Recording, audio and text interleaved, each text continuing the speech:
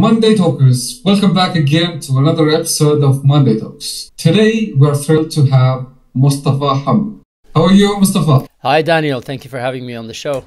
Thank you, all the way from Australia to here to the Middle East. Moustafa is the best-selling author, globally recognized mindset coach, and a true expert in helping people reignite their passion and achieve success. So thank you again, Moustafa, for joining us. It's really exciting to be on your show. I know we've been trying to make this happen since last year, so I'm really glad we finally made it work. As long as it went fine, then yeah, let's go. Let's do it. Before we go, let's have an ask. You know, every subscription, every like, every share means the world to us. It's not numbers. It's about incredible community we're trying to build together.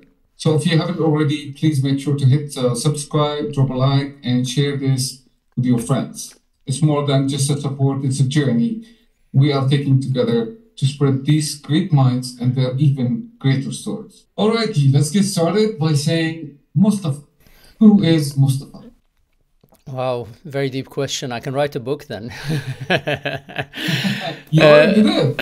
So look, I'll try to give you a bit of a narrative of, what I do, where I came from, my background and all of that in as short as possible. I'm Syrian by birth, lived in a lot of countries. I grew up in Saudi, studied in Jordan, Egypt, lived in Lebanon, India, Uzbekistan. Dubai is probably where I spent the biggest chunk of my life, about 20 years. I started my career in as a telesales operator. From there, moved to become a PR guy. I was handling the PR for Nokia in the Middle East. And Nokia, from there, I handled all the nightlife events, access. So you can imagine how my life went, especially back in the days. I think you're as bold as I am, so we're old enough to remember what a Nokia is. And, Nokia had the biggest marketing budget in anywhere in the world, and especially in the Middle East. So I was the PR guy for that, having access to all nightlife and events. Became one of the most popular guys in Dubai because of all the party access that I had in events. I left eventually the company that I was working for and opened up my own agency, took it from 4 people to 45 people, multi-million-dollar turnover, and then got into nightlife, events, clubs, things like that. And my partners at that time opened what used to be the Cavalli Club. And from there, you can imagine how my life was. Outside was very shiny, inside very empty. Woke up one day not happy with my life, bought a one-way ticket to India. So that's kind of the journey, at least from the, I'd say, prehistoric of the transformation up until that point. Well, can I say a global citizen? Like, you mentioned so many countries in the map of your story, and you started from Syria, all over Dubai, now you're Australia, and ticket to India. Was it challenging, or was it like you enjoyed every part of it? Very interesting. In context of things that I do, I would say was not easy at that time. And it's one of those things that I talk about in my recent book, which we'll talk about later. But that whole mindset at a point of time that all of those things were some of the worst things that have ever happened in my life. For a kid, you can imagine you need time to form friendships and you need to bond over time. And I was moving schools, even if not countries, in the same country. I'd move schools every 1 to 2 years. Many reasons, family, financial situations, sometimes up, sometimes down. So sometimes I'm upgraded in schools and sometimes I'm downgraded. Reality is I never stayed long enough in a school to have friends. So I'd move schools, then I move countries, then I move another country. And that naturally meant my people skills did not develop in a certain way. Even with sports, I was the guy that nobody wanted in a football team. Literally, I'm like, hey, me. And by the end, when they choose me, oh, we have this guy. So I'm like, I didn't even know how to play ball.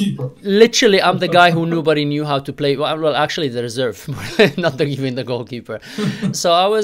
But that naturally taught me a lot of other things, which I didn't appreciate at that time. So over time, what started happening is I started also learning to be very adaptable, because I had to learn to figure out people very quickly. I had to read people very quickly. I had to be able to determine, friend or foe very quickly, and determine how can I add value and exchange value and move on with that. And some of those relationships, while they might not be quantitative in numbers, Although like in the nightlife and events, you can imagine the surroundings that you have and the entourage and all of that. But I'm not talking about that. I'm talking about genuine human relations. The ones that I develop generally are very deep and very strong because they go very deep because of the experiences of filtering through. So that was a long answer to your question about the whole experience. Yeah, not just Mustafa, the part about, okay, well, how did I find that hard or easy on me? It was hard in the short term, but as I reflect, it made me who I am. And now, yes, I am a global citizen because that life was mostly Middle East from kind of generally the countries that I lived in. But as I now left Dubai about 2020, not fully, I basically, Dubai is one of the destinations I spend a decent amount of time in, but I live in between Dubai, Melbourne, and soon enough Bali. So I'll be Melbourne, Dubai, Bali as a base, and then I use the base that I'm in to give me access to different destinations. So the global citizen element of it and how hard was it? It looked hard and I was really depressed about it for a period until I realized that that's the thing that prepared me now to be able to live such a global nomad and executive nomad life. Let's talk about your book, Slingshot. Yeah. Let me just promises to help readers. Yeah. I believe you promised there to help readers heal their past, master their mindset, and ultimately launch themselves towards brighter future. That's big promise. Big talk. That's big a talk. powerful promise. Let's see if I can walk the talk. Can you give us a bit about what inspired you to write the book first? Well, that will take me to the continuation of my story. So that was up until before I bought a one-way ticket to India. And then during the few years before I bought a one-way to India, I was going on a journey of soul search, like a lot of your listeners. We're just trying to be better people, improve ourselves, learn and grow. And then what started happening is I would go to kind of the coaching space, which was all about go, go, go. It's all in the mind over matter. You can make things happen. But I was trying my best and something wasn't working. I'm sure you resonate with that as much as a lot of, your listeners. Is like you really do your best, but something is not working. And it's not a glass ceiling, because a glass ceiling, sometimes a stubborn person like me would shatter through. You just keep pushing till you break it.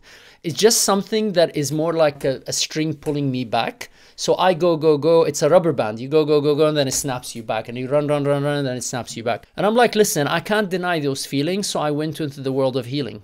In the world of healing, I ended up digging deeper and deeper and deeper. And guess what happens the deeper you dig? The deeper you dig, the deeper the hole goes. And then you can never dig yourself out of it, because I would go and solve one problem only to find two problems under it. And then I dig deeper only to find two problems. You got stuck. And then I got stuck and I'm like, there's a problem here, because this was the future wasn't serving me. Past wasn't serving me. And I realized there's an inherent problem or a challenge with the self-help industry, is that it is generally unipolar, because it either focuses on this or that. And I want to be careful in what I say here, but I want to be honest to serve the listeners, is there's also an inherent benefit to some of the people in the industry, because that means you come back for more. That means if you go for a healing workshop and that doesn't solve a problem and only uncovers two, now you need level 2, and now you need level 3, and now you need level 4, and you're always upsold, upsold, upsold. Can we dig here deeper?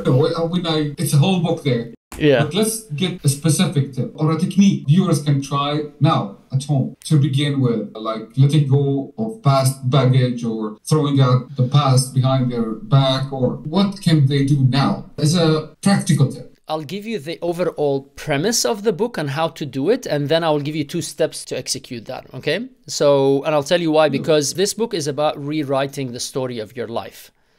It's not about one fix. And this is why I said, we'll see if I'll walk the talk. I'm not promising you a one-time fix. I am promising you a system that will help you figure out a way to deal with your stuff, and not once, on continuous basis. Because dealing with your issues is like brushing your teeth. Is one time enough? If anybody tells you that, they're lying to you. And if I tell you this is a one-time fix that you're never gonna need anything after, I'm lying to you. Don't believe me or anybody else who tells you that. You need to brush your teeth day in, day out. You go to a dentist and get a teeth whitening, fine. But if you don't brush every day, it's gonna go. So I'm gonna give you the concept, which is around rewriting your story. Okay, so this whole book, if I'd summarize it, it's about rewriting the story of your life. I wrote the story of my life as I moved from different countries and this, and I could never make friends, and I was lonely, and I had no people skills. And when I rewrote the story, I'm adaptable, I can survive, I can read people. The process Yeah. starts with first identifying, and I'll ask you as much as I'll ask everybody listening, if your life was a movie, what genre would it be? So ask yourself, if your life was reflect on your life in whatever story you see now and go, okay, what genre is the movie of my life? Second thing is, what would you call that movie? So put a name to it. Yeah. And then start writing that story. My life is, so I'll give you a real example. This is me being vulnerable and open here. Is at the down point of my life after my whole journey of India, coming back, becoming a speaker, all of these things, and going through those challenges, which eventually led me to write the book, okay, is I would sit down. And I was in Dubai. I'd go somewhere, I remember, in Jumeirah Beach. And around sunset time, I'm sitting there and kind of, oh, my life, you know, I've done my things working. And I'm sobbing. And at that time, literally in my head, this is where this analogy came from.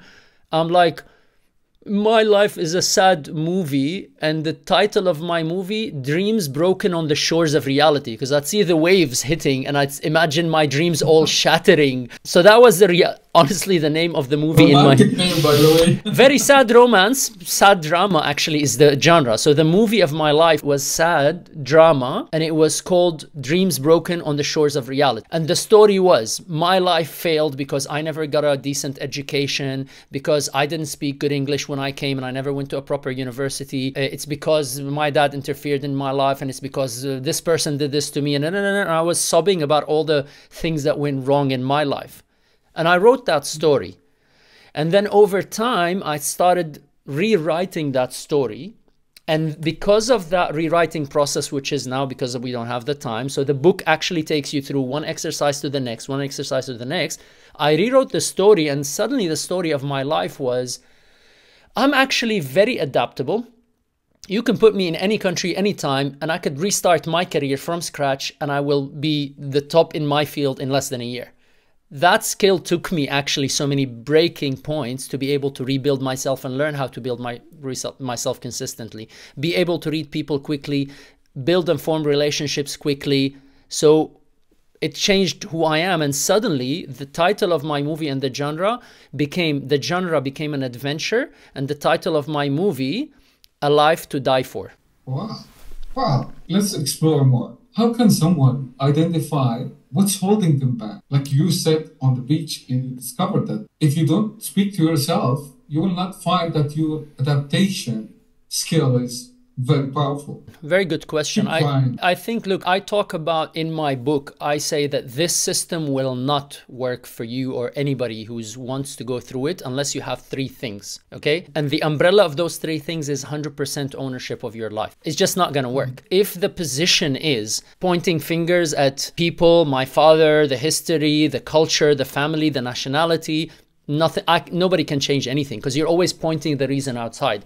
So when we do this, only then that ownership starts the journey. And that has three cornerstones. One is courage. Courage is not courage actually to go at something. It's actually courage to look in the mirror and face yourself and be truthful and brutally honest. That is real courage. Outwards courage is easy. People think outwards courage is about doing crazy things. That's like, I'm a skydiver and a motor racer and I do adventure. That's not the courage. The courage is actually face ourselves in the mirror and be brutally honest about who we are, because we build an image and we try to live up to that image when the truth is not that. So courage is one aspect. Second is humility, which is to say, okay, now I'm courageous enough to look in the mirror and go, maybe I am not who I thought I was. Number two, humility is to put your hands up and say, I really need help. Like, I'm Moustafa and I'm having mental challenges. I need somebody to help me. I'm Moustafa. I don't know what to do with XYZ. You need to put your hand up and be enough humbleness and humility not to think you're better than the person who needs to ask help. And third one is discipline, because you can see the problem. You can say, I need help, but somebody gives you the medicine and you don't take it.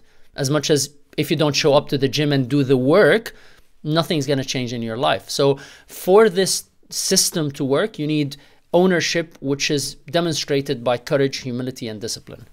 Past. You mentioned the past. Let's say, what are some common myths or misconceptions about dealing with the past? Beautiful question. Misconceptions about dealing with the past. The past, in a way, is important in building and bringing who we are. And there are two things that are detailed in the book of why people hold on to the past. Okay. One is if you actually forgive and forget someone. Let's say somebody did you wrong. This because I'm not denying that there are people who might have done me wrong along that journey. Whether I hold them as the reason for everything wrong in my life, that's a different conversation. So they're just factors, and they've been... Yeah, but it's a tough dilemma, what you just said now. Because one part is I have to live with the results of that, okay? But part two, it is the past and I can't change it. So now you have a dilemma that we actually have to deal with of what is it that actually, how do we handle that? And the first thing is to actually understand if we let go of that negative thought of the past, we're not actually saying that it's okay. I'll use an extreme example just to bring the context. Let's say I'm passing by a street and somebody hits me with a car, and that because of that I lose mobility, or I end up losing a body part, or I end up being injured permanently for the rest of my life. Now, I cannot change that. I have to live with it, but I cannot change also the fact that suddenly something was taken away from me. That's too much of an ask to say that, ignore that, fine, but that's easier said than done theoretically. So then what do? You can't do either or. You can't forget. So forgive and forget is stupid. Because if you actually forgive and forget, you're going to make the same mistake again. So what you do is you forgive by letting go of that, saying that although I do not agree to the actions of that person because I do not want to make their actions okay, because what they did is wrong. But I'm choosing to forgive because that relieves me from the burden on my shoulder. Then I separate. That's a term I learned in consulting. That's the terminology I learned in consulting because they have a word called decoupling.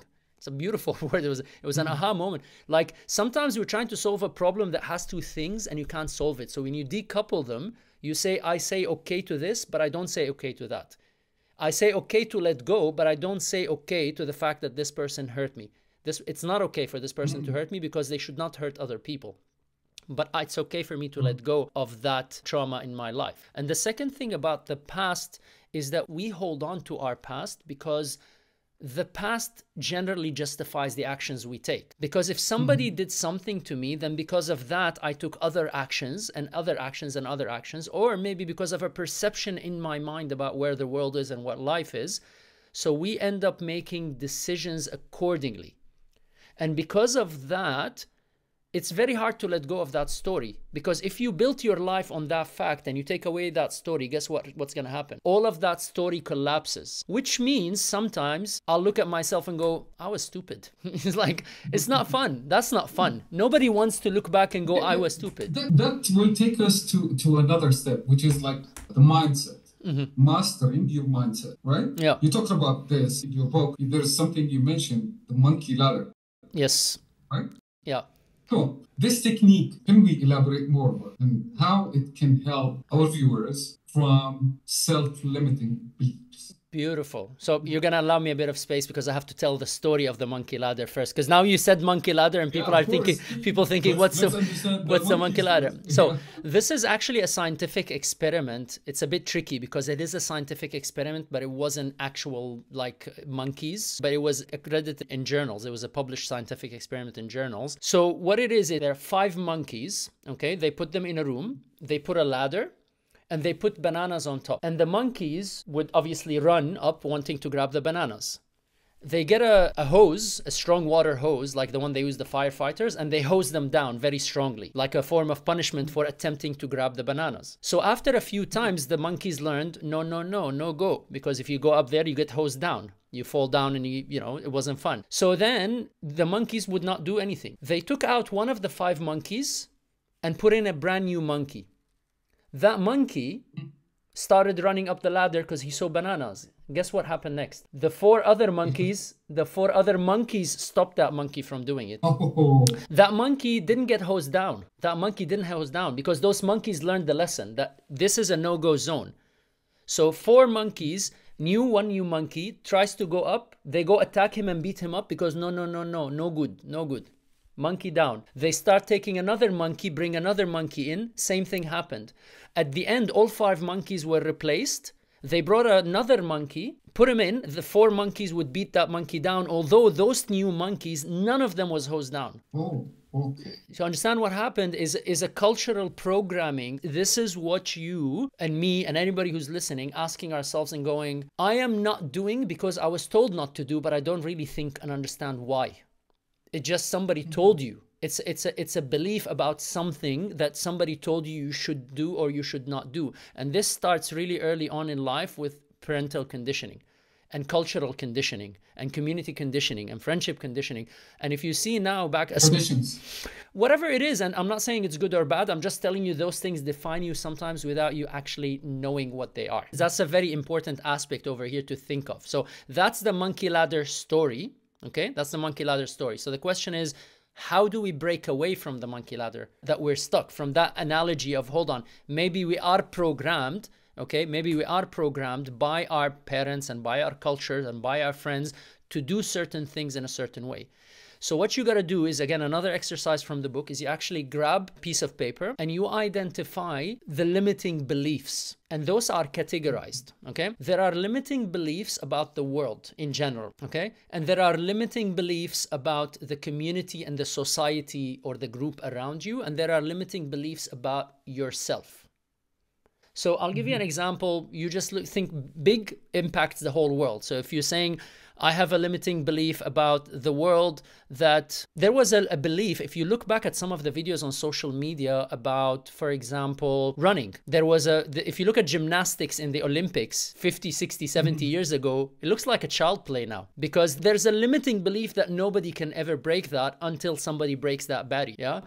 If you think about, I can't remember the name of the lady that went on a bus in the US when Africans were not allowed on the bus. And then she refused to get off that chair. So there was a limiting belief that was programmed because that was instructional, that was by law, and then that started the revolution that created the movement of freedom, which eventually then you have a guy who stood up there and said, I have a dream. Malcolm X, you know? Martin Luther King. Yeah. Martin Luther King. Martin Luther King.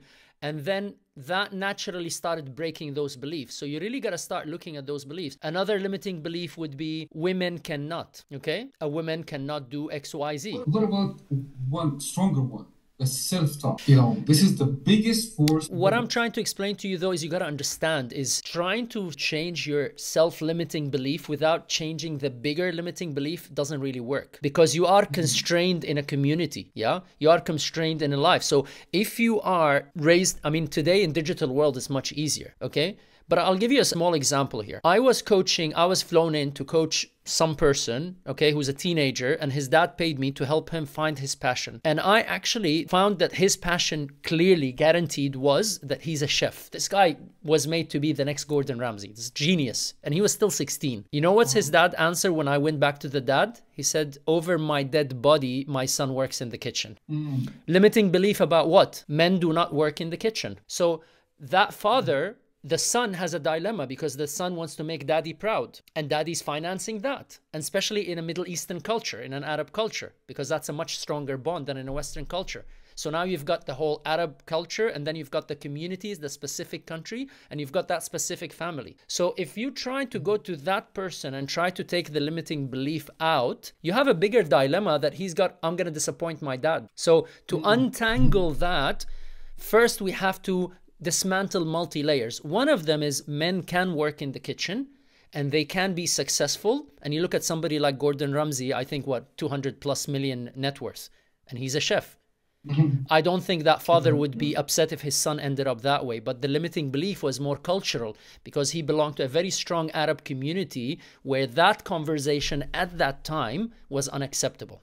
You know, it was a downgrade in the community. Let's take this to another dimension. Close question. When we talk to ourselves, can this talk, negative talk, be helpful for us to change this mindset into growing?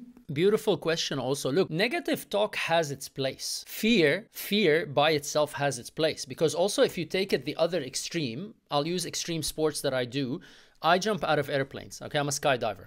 Or I was, at least, till I injured myself. If I didn't have a healthy level of fear to make me understand that I'm risking my life every time I jump out of a plane, to make me use that fear to double, triple, and quadruple check on my parachute, that wouldn't be very smart. So a healthy dose of fear is useful because it keeps us in check and we don't get too eluded to think we're Superman and just jump without doing all the checks. How many times did you jump?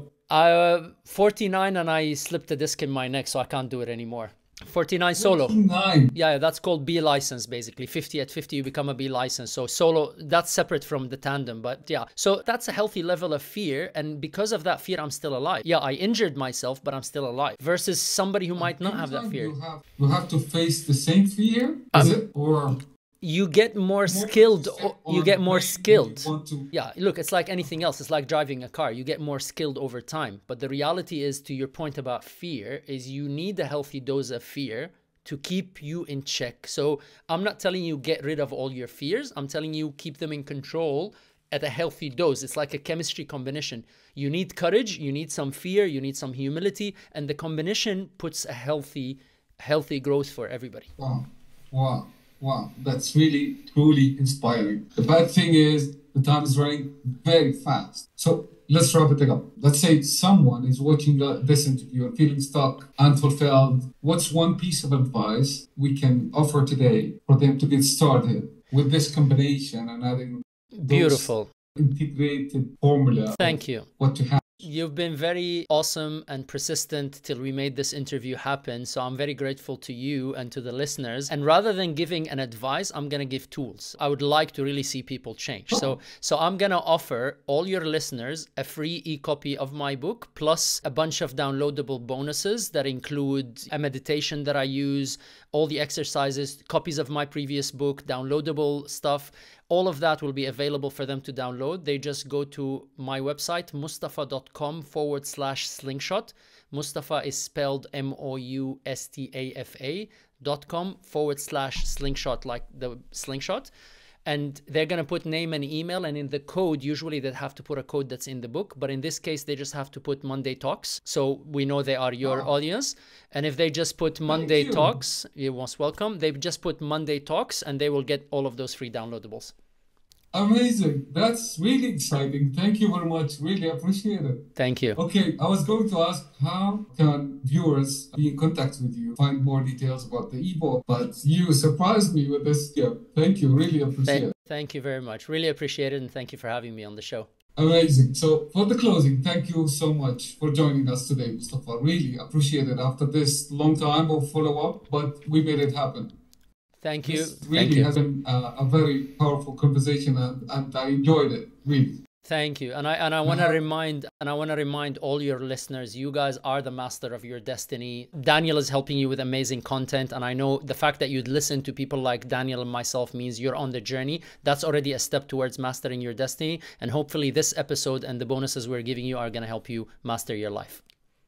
Thank you. I have no doubt this will leave a lasting impact to our viewers. So until next time, keep the passion alive and keep slinging yourselves towards your dreams. Thank you. For our viewers, remember to follow, like, subscribe. Monday Talks is here for you to share more and have more. So stay there and stay tuned. Until next time, stay empowered. Take care. Bye.